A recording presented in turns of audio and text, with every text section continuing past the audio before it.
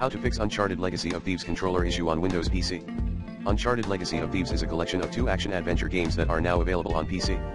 However, some PC players have reported issues with their controllers not working properly or not being recognized by the game.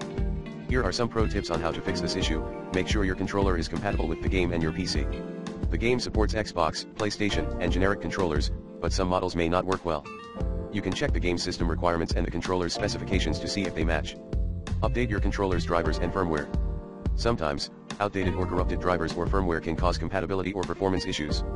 You can update your controller's drivers and firmware from the device manager, the manufacturer's website, or the controller's app.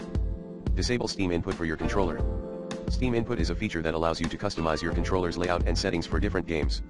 However, it may interfere with the game's native controller support and cause conflicts or errors. You can disable Steam input by right-clicking on the game in your Steam library, selecting Properties, then Controller, then Disable Steam input. Use the default controller layout or the community layout. The game has a default controller layout that works for most controllers, but you can also use the community layout that is recommended by other players. You can choose the layout by launching the game and selecting controller layout from the main menu. You can also change the layout from the Steam controller settings. Restart your PC and the game. Sometimes, a simple reboot can fix temporary glitches or cache issues that may affect your controller's functionality.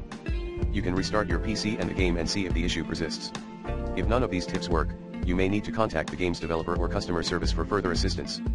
You can also check the game's official website or forums for more information or updates. Alternatively, you can try using a different controller or a keyboard and mouse to play the game.